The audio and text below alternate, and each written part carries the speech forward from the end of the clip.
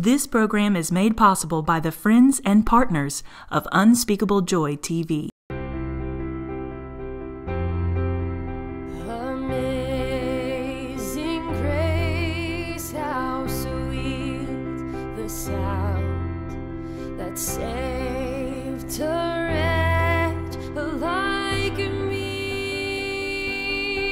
I once was lost, but now I'm found, was blind, but now I see. I want to preach to you for just a little bit on why is God breaking my box. Verse number 1 of Mark chapter number 14. And man, wasn't that choir a blessing? Lord have mercy. That was a blessing. And Scott and Dwayne, y'all did good too. Nobody ever says anything to y'all. Y'all did great too. Let's just look here at verse number 1 of Mark chapter 14. The Word of the living God says, after 2 days was the feast of the Passover, and of unleavened bread, and the chief priests and the scribes sought how they might take him by craft and put him to death. But they said, not on the feast day, lest there be an uproar of the people. Now, beloved, in verse number 1 and 2, you have what the world is trying to do to Jesus. But while the world is trying to destroy Jesus in verse 1 and 2, I want you to watch what one woman is doing in verse 3. And being in Bethany in the house of Simon the leper, as he sat at meat, there came a woman having an alabaster box of ointment of spikenard, very precious. And she brake the box. Say that with me. And she brake the box and poured it on his head. While the world was trying to kill him, she was trying to figure out a way to love him more. And while the world and the people around you don't understand and they're living like they're living, don't worry about the people around you. You focus on how you can walk and love the Lord Jesus Christ. Why is God breaking your box? Father, it is in the mighty blood-stained, redeeming name of Christ my Savior. And Lord, I know that you've put this in my heart, and I know what my assignment is today. And so, Spirit of the living God, fall fresh on me. And Lord, help me to do what you've called me to do. Strengthen your people. Encourage your people. Save some soul today. In Jesus' name, amen. You be seated this morning. Thank you again for standing. As you come into Mark chapter number 14, you are just days away from the death of the Lamb of God. You're just a few moments away from them taking him out of the Garden of Gethsemane and putting him in a pit in the house of Caiaphas, the high priest. In just a few hours, he'll be dead. In just a few hours, all hope is going to seem gone. But before that happens, there is a dinner that takes place. A lot of people believe it takes place on either Tuesday or Wednesday of the Passion Week. And at that dinner in the city of Bethany, in the house of a man whose name was Simon the former leper, there is a woman that comes out of the shadows, and she comes and in a moment's notice, she takes what the Bible calls an alabaster box. She takes that alabaster box, and contained inside of that alabaster box is what they call spikenard. I have a picture of it that I want to show you what an alabaster box. It's not really a box, it's more of a vase. It's more of a jar, and inside of that jar would have contained what was called spikenard. Spikenard was a precious ointment that was used in several different occasions and events. And the Bible says that she takes that box and that spikenard on the inside, and she pours it out on the feet of Jesus. Now, this story is told in 3 different passages. It's told by Matthew, it's told by Mark, and it's told by John. Every one of those writers that tell that story give us a different detail that the others do not give. It was Matthew that says when she poured it, she didn't start at his feet. She started at his head. John tells us that when she got there, everybody around her said, "You've wasted this money." But the only detail that Mark gives us that's unique about it is how she got the ointment out. The Bible says, Mark alone makes this statement, says that in order to get out that oil, she breaks that box. She shatters that vase. Now, in order to understand what I'm talking about this morning, you got to understand the picture of that vase. That vase, that alabaster box, it can represent three different things in your Bible. Number one, it is a representation of the life of the Lord Jesus Christ that is poured out upon humanity. You see, He is that precious thing that was poured out for the atonement of our sins. He is that wonderful thing that was shattered, but by His shattering, the entire house is filled with the aroma of His glory. You see, that's what makes this place wonderful. Not the preacher, not the singing, not the pews, and not the Baptists. It is the glory of the Lord Jesus Christ. We have one source, we have one goal, we have one idea, we have one message, one melody, one thought, and it is the Lord Jesus Christ. But I don't want to preach on that this morning. The second picture that you can say about that alabaster box, it can represent that special thing, that important thing in your life that you give to God. Everybody's got one thing that they cling to. Don't y'all look at me like that. I know I ain't talking to myself. Everybody's got that thing that they're good at. They've got that thing that matters to them. That thing that if you used it in the wrong way would do nothing but bring glory to the devil.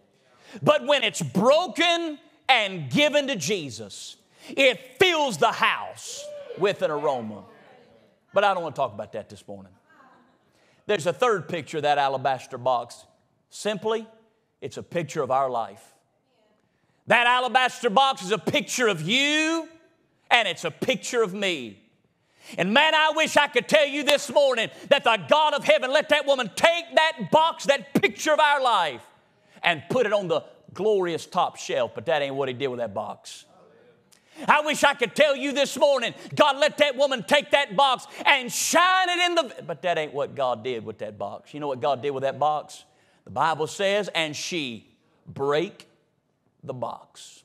That word break in the Hebrew or in the Greek, it's got three pictures, and they're interesting pictures. Let me see if this feels like what you're feeling right now. Number one, that word break in your Bible, it literally means to shatter and crush completely. Not one aspect of that box was left untouched. I mean, there wasn't a big chunk that was, I'm talking when she shattered it, and I've been thinking about that for 3 days. How did she go about breaking that box? I believe with every fiber of my being, she took that vase up in her hand and she slams it down, because the Bible says that she wiped His feet with her hair. You know what she did with that hair? She used it like a mop to mop that oil off the floor. Number two, that word break in your New Testament, it also means to shatter one's strength. You see, when that box got broke, it could not do anything else. When that box got shattered, it had no ability to stand up by itself. Then the third picture of that box, when you say break, it has a third picture, and it means to bruise, have a sensitive spot. To have a place that when it gets touched is mighty tender.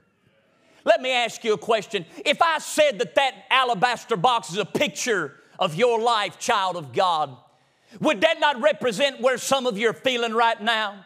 You say, God, I feel like every time I try to get up, you break me back down. God, I feel like you have crushed me completely. I feel like there's not an area of my psyche, not an area of my life, not an area of my walk with you, not an area of my existence that you have not crushed completely. And God, you have crushed me so much that you have taken all of my strength. God, I wake up wanting to do something for you, but oh God, I feel like I've got no strength to do it. God, I go to church with good intentions, but I sit in my house and all I can think about is how little I feel and how bad that breaking is. But number three, God, I feel bruised, and anytime anybody ever just touches that spot, I don't know what your kids are like, but my kids are demons.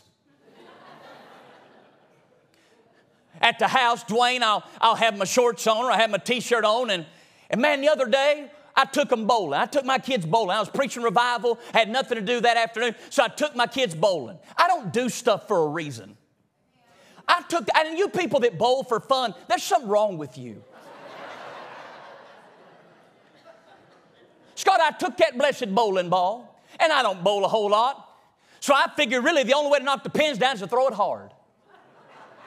So I took that bowling ball, that 14-pound lug nut I had on the end of my 3 fingers, and man, I reared that ball back, and I'm in my 3-piece suit up there preaching. I didn't even take any lounge clothes.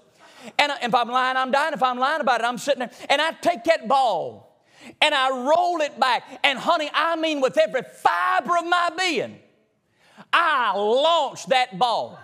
Before that ball hit that floor, it hit the side of my kneecap.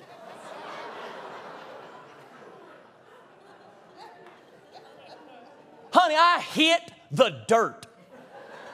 I dropped the ball. It went off in another man's gutter. I hit the dirt. I said, I'm done. I'm through. Erica said, we paid $30. I said, I don't care if I had to sell my liver. I'm not playing anymore.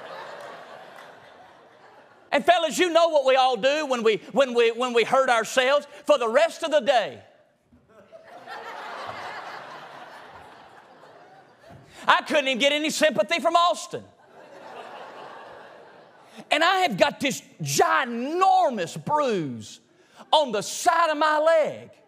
I'm talking a knot. It could be a tumor. I don't have any idea. I may have a blood tumor right up under my kneecap and die right here on this platform. And my blessed cuss son comes up to me yesterday. Erica said, I just need you to watch him for 3 hours. What could go wrong? I'm sitting there reading my Bible, just engrossed in the things of God. And I feel that lowlife son of mine come up and stick his finger right in the side of that bruise. If I hadn't been lame, I'd have killed him. Now, we'll laugh about that and we'll joke about that, but some of you have got that sensitive spot in your life right now. And it feels like every time you expose yourself just a little bit to the things of God, to the truth of God, trying to get close to God, the devil comes and sticks his finger right in the fact that marriage didn't work out, and that thing didn't work out, and that home didn't work out, and that job didn't work out, and your mind's not working out. Every time. And you'll say, God, why are you breaking my box? Why is God breaking that box? There's so many broken people around, and that's an amazing thing about Christians, people that are really walking with God, true believers. If you've come to Christ, you didn't come whole, you had to come broken. Most people don't come to Christ that are fixed. They come to Christ in order to get fixed, and they think the moment that they kneel on an altar somewhere that their life is going to be fine, and there's not going to be any more upkeep, and there's not going to be any more fixing. Honey, you are going to be like that construction going down 85, going to Charlotte. Every time you drive past it, there's going to be construction going on in your soul. You are a work in progress. And if I was working on you, I'd be building you. But do you know how God builds his people? By breaking their box. Why is God breaking your box? I'll give you 3 reasons. Number 1, the first reason in the passage that God lets this box be broken is to humble you. In order to understand anything about that box, you've got to understand where that alabaster box is made. That alabaster box is made in a city called Alabastron, Egypt. It was formed down in the mines in Egypt, and the way that they would form those vases, those boxes, is they would dig out in the dirt and in the soil there in Egypt. And they would take that marble-like structure. Miss Kim, will you put that thing back up to that picture? They would take that marble-like structure and they would call it an alabaster box because of where it was from. And everywhere it goes, it would represent the fact that it was a jewel of Egypt. Here's the problem with the Bible and Egypt. Everything from Egypt in your Bible is a picture of the world. Everything you see come from Egypt is a picture of this world. And God can't use anything from the world. It's too rotten. It's too vile. It's too wretched. It's too sinful. And He's too holy. And He's too wonderful. And this is what God says. He says, before what's inside of that vessel from Egypt can touch the holy feet of the Lord Jesus Christ, it's got to be broken in 1,000 pieces. So you don't pay attention to the box. You pay attention to what's inside of that box. Ladies and gentlemen, when you and I come to the Lord Jesus Christ, we are that hardened vessel. We've been hardened by sin. We've been hardened by pride. We've been hardened by ability. We've been hardened by all these things. That's why we march into church, and we like going to churches that make us feel good about what we are, and make us feel good about where we stand, and make us feel good about what's going on in our lives. Here's the problem with churches that make you feel good. It's like air conditioning a vehicle that's on its way to meet a brick wall. You are not helping them avert the danger that is before them. Right now, if you are alive, you were born in this world. You are under the curse of sin. You are under the curse of depravity. You were born into Adam's race. And in order to get close to Jesus, you've got to humble yourself and repent of your sin. That is why so many people will not trust in Jesus Christ, because they just can't get over themselves. I don't have a lot of problems. I didn't ask, did you have a lot of problems? I said, are you a sinner? I have not done that many bad things. I didn't ask if you've done many bad things. I asked, are you a sinner? I've never really stolen. I didn't ask if you've ever really stolen. I asked, are you a sinner? And too many times we try to make ourselves feel good by comparing. Here's what I'm telling you about that alabaster box. It had to be humbled. It had to be broken. And this morning I report to you wonderful, glad, glorious news that no man has ever gone to the Lord Jesus Christ and bowed at His feet and said, Lord, have mercy on me, for I am a sinner. Let's ask that lame man that couldn't walk, but Jesus came to where he was when He hugged the feet of the loving Lamb of God and said, have mercy on me, thou son of David. Jesus said, arise, my son, get up and walk. Let's ask that man that was blind down at the pool of Siloam as the Lord Jesus Christ spit in the dirt and wiped that spittle on his eyes. And He said, what do you see now, big boy? He said, man, I see men walking around as trees all over the place. He did it one more time. And he said, oh God, once I was blind, but now I see. Let's ask that lady that was taken in the very act of adultery, if Jesus can fix your life. She looks around, they're ready to stone her life, they're ready to tear her up, but she has mercy and she finds grace at the feet of the Lord Jesus Christ. He does one action, He writes in the sand, He looks at her and He says, woman, where are thine accusers? She said, they've all left, Lord. He says, neither do I condemn thee. Go and sin no more.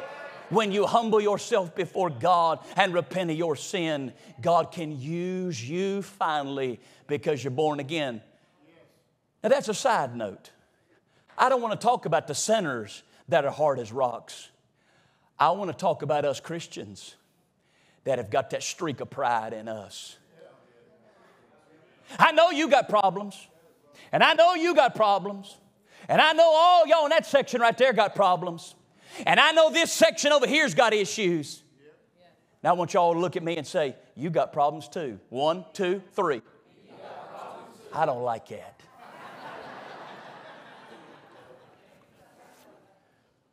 Isn't it amazing? We can point out every problem that everybody else has got. And we don't understand why God ain't breaking their box.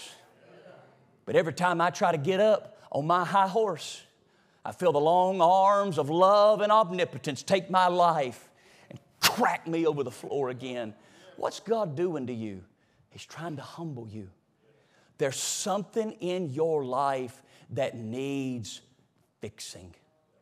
There's something in that life of yours. Man, I'm telling you right now, this just makes me cringe on the inside. You mean me, the preacher? I got problems. My name's on the sign. I can't have problems. I got that Johnny Carson smile going on that sign. It can't be me got the problems. Guess what? Until I realize I'm just a hard vessel, that's got to be broken. What does that mean? I'll tell you what that means. That's this kind of attitude that old TCG enjoys having. They are the problem. Man, if they would just do right, I could do right. I can't believe they didn't talk to me. I can't believe they didn't ask me to preach. I can't believe they didn't ask me. Me. And therein lies the problem. How do you know if you got pride? I've found about the easiest way to figure it out. When somebody criticizes you, is your first response to get mad at them, or is your first response to say, God, teach me? Teach me. Now, I didn't say everybody that tells you you're sorry is right.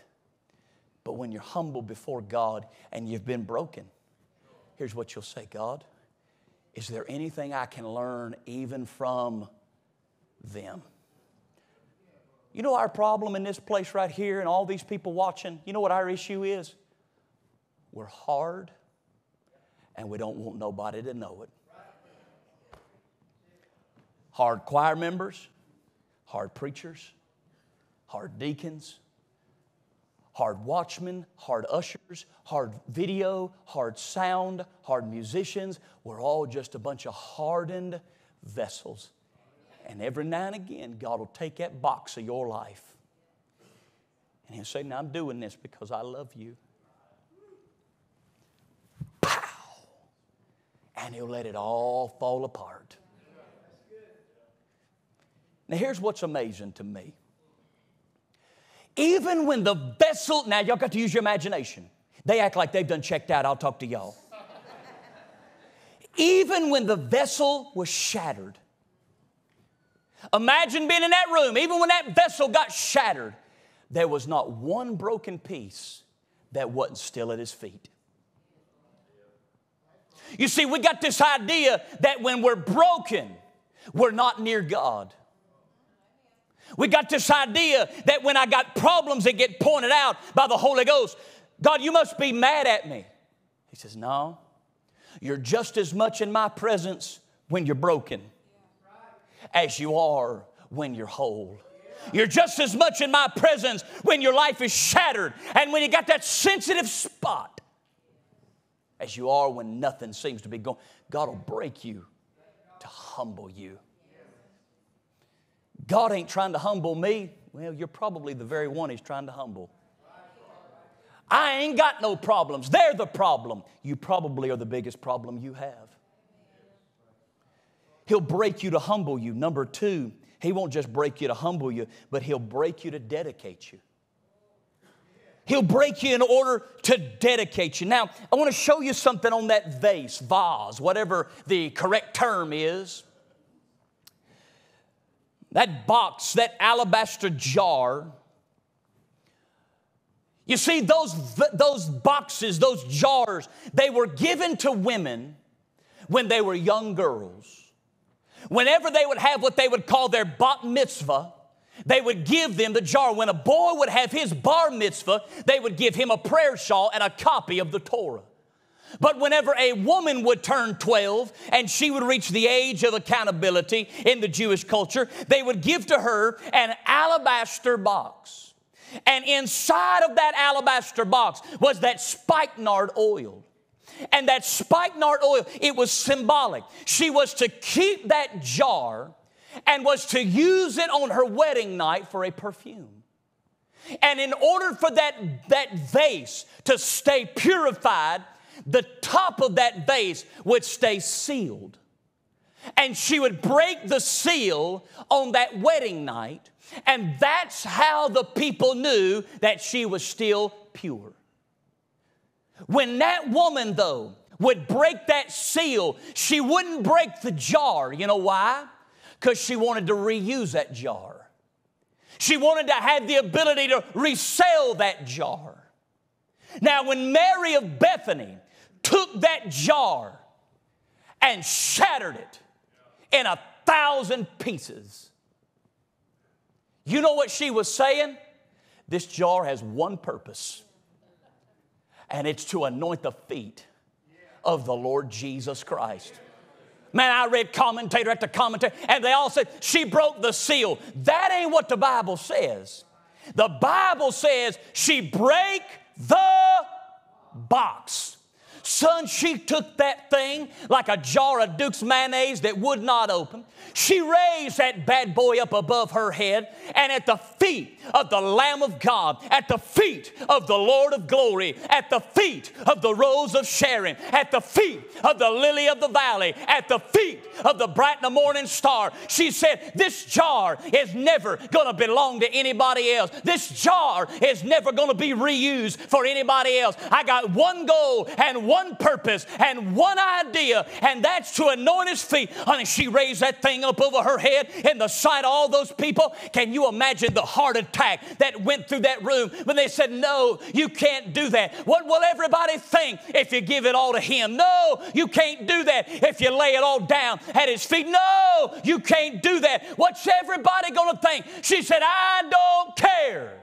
This jar's got one goal, and she shattered that jar. Ladies and gentlemen, the church of Jesus Christ is in a bad need of a revival of I don't give a rip. Do you know what that revival says? Though none go with me, still I will follow. The world behind me, the cross before me. Nobody going with me. I am still going to walk with Jesus Christ. Here's what God's doing in your life. He's trying to take away all those people that have got their hands on your life. Man, when that jar was whole, everybody wanted a piece of that jar. When that jar was whole, everybody was thinking, man, I hope she re-gifts that to me. I hope she refills that for me. I hope she does something for that, because I got a job for that jar. I'm going to sell that thing. I'm going to take that money. And man, when she broke that jar, everybody took their hands off of it except the Lord Jesus Christ. Stop. Time out. When you ain't got no problems, everybody likes you. I'll talk to y'all. When you ain't got no issues, everybody wants to put their hands on you. When you got it together, everybody wants you. When you can sing a song and make a buck, everybody. When you go to record a CD, everybody. Oh, you're going to write a big story now. Yes, when you can sell a lot of insurance, and when you can cut a lot of hair, and when your life isn't falling apart, everybody's reaching for your life, wanting their hands all over you. But isn't it amazing when the doctor says, you can't work like you used to?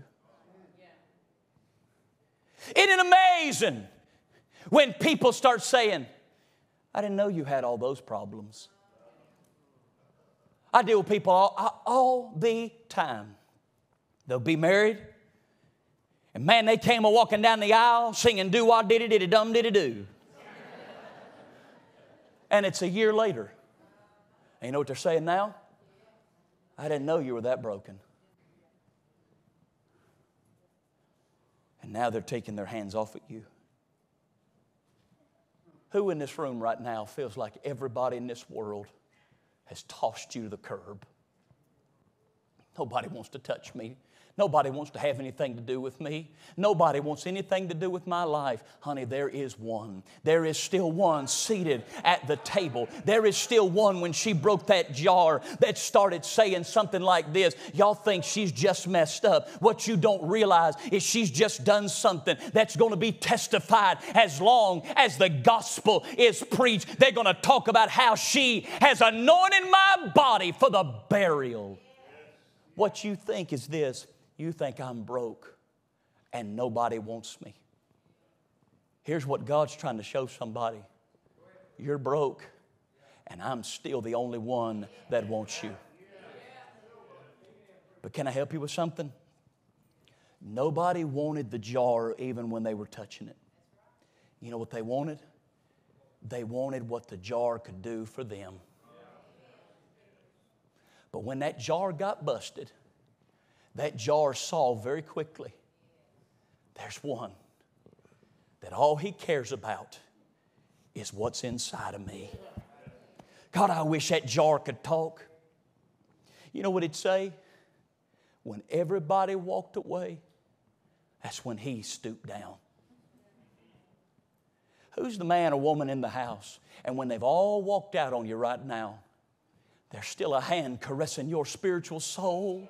And you say, who is that? It's the hand of omnipotence. It's the hand of mercy. It's the hand of grace. It's the hand of power. It's the hand of God.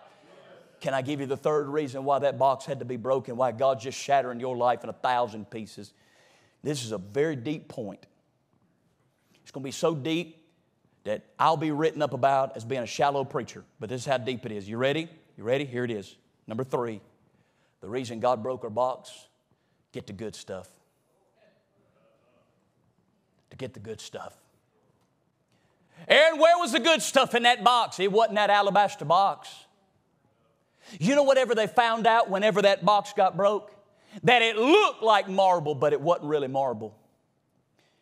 But what was important and valuable about that box was what was on the inside of that box. Inside, and just can put that back up. What was inside of that was this oil called spikenard. Now, what is that oil a picture of? If I'm the box and you're the box as a child of God and we're the box and God's breaking us to get out what's on the inside, then what's on the inside that makes us valuable?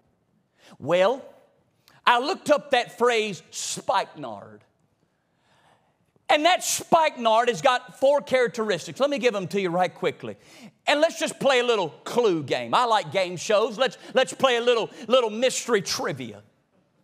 Because what that oil represents that made that box valuable on the inside is what's on the inside of me and makes me valuable. Number 1, that spikenard came from the Indian Himalayan mountains. The Indian Himalayan mountains are some of the highest mountains in the world. So number 1, that spikenard, that precious thing, it came from on high. Number 2, that spikenard oil, it was the outflow of what's happened when you cut the stem of a sweet flower. There was this flower in India, and they would cut the stem of that flower, and what came out of that flower was called spikenard. So number 2, not did it just come from on high, but number 2, it's the outflow of a broken flower. Number 3, it cost a year's wage. You had to give up your life, your salary for 1 year in order to buy that thing. So number 1, it came from on high. Number 2, it was the outflow of a broken flower. And number 3, it cost somebody their life in order to give it. And number 4, what you find out about that spikenard is once it would get on you, you couldn't get it off. It was sticky, Jamie. If it got on your hand, you could try to wash it off, but you couldn't get the substance off. And everywhere you went, they would call you a sweet-smelling savor. Everywhere you went, if it touched your feet, it got on your feet. If it touched your hands, it got on your hands. Now here is the point. You know what that oil is a picture of? It's a picture of the Holy Ghost of God. You see, it came from up on high, and it was the outflow of the riven side of the Lord Jesus Christ, from which flow the water and the blood. It was because Jesus gave His life that I can have the Spirit of God. And when I got saved by the grace of God, I got baptized by the Holy Ghost of God, and now everywhere I go, I try to shake it off, but there's something on the inside, and I try to wag it off, but there's something on the inside, and everywhere a child of God goes, they look and say, you look different. There's something different about your life. Oh God, oh God, oh God, I just thought about something, Christopher. Jesus is dying. He's on the cross. And they take that gall, that vodka Roman mixture that was a painkiller, and they shove it in the mouth, but he rejects it. Can you imagine how it flowed all over his body? Can you imagine the smell of dirt mixed with blood caked on his body? Can you imagine what he should have smelt like?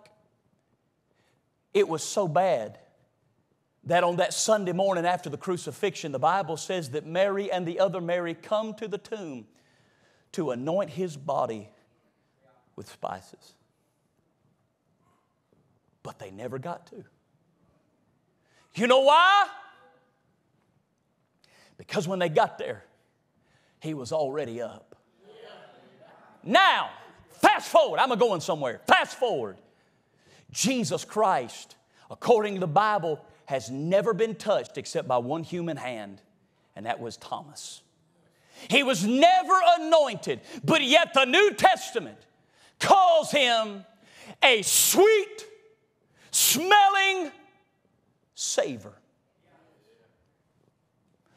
If nobody's touched him since that day at Bethany, but he's still called a sweet smelling savor, do you know what that means? What was on him was more powerful than what happened to him.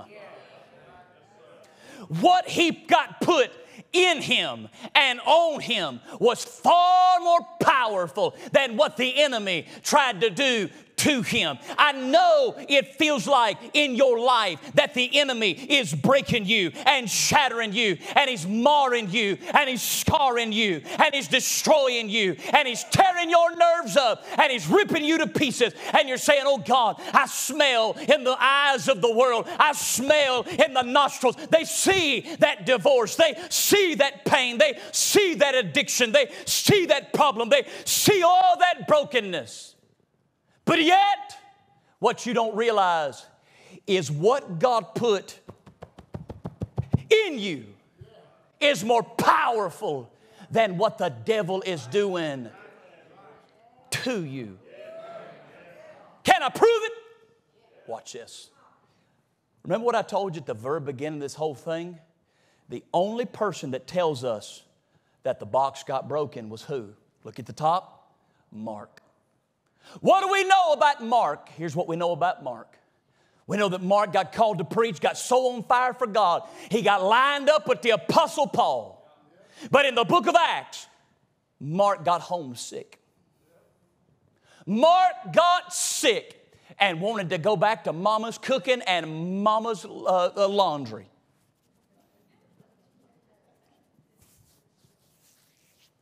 Can you imagine the shame that he felt when he walked back? Fast forward to the end of the life of the Apostle Paul. 2 Timothy chapter 4 and verse number 11. Paul is about to die at the hands of an executioner that Nero's going to send down to his Roman prison. It's going to be all over, and the story's going to be done. Can you imagine the unresolved tension inside of John Mark? God, I let him down and now he's about to die. I failed him and he's about to die. But before Paul gets done writing to Timothy in 2 Timothy chapter 4 and verse 11, this is what he says. Only Luke is with me, but take Mark and bring him with me. Why? He is profitable to me for the ministry. I thought Mark was a failure. Mark was a failure. But he learned what happened when God breaks your box. There are people in this church right now that are shattered. And you don't understand why it happened. You don't understand why you did it, why that happened to you, why this situation. And you don't understand what God has allowed to shatter your life. What you don't understand is God's trying to get out of you the good stuff, which is all God and none of you. I'm done. I done helped myself this morning. I done helped myself this morning. If I didn't help nobody else, man, I helped me. Listen to me, beloved. You can walk around all day long like so many of us do. And all we want to do is when a broken piece falls off of our vessel, we want to glue it back on. And what you don't understand is when you don't embrace your brokenness, you're keeping the good stuff from flowing out. Thank you for watching this broadcast of Unspeakable Joy with Pastor Tyler Gaulden. Our prayer is that you have been challenged and changed by the power of God's Word. Unspeakable Joy is only able to broadcast on this station through the regular prayers and financial support of people just like you. We thank you for your faithful support. For more information, visit us online.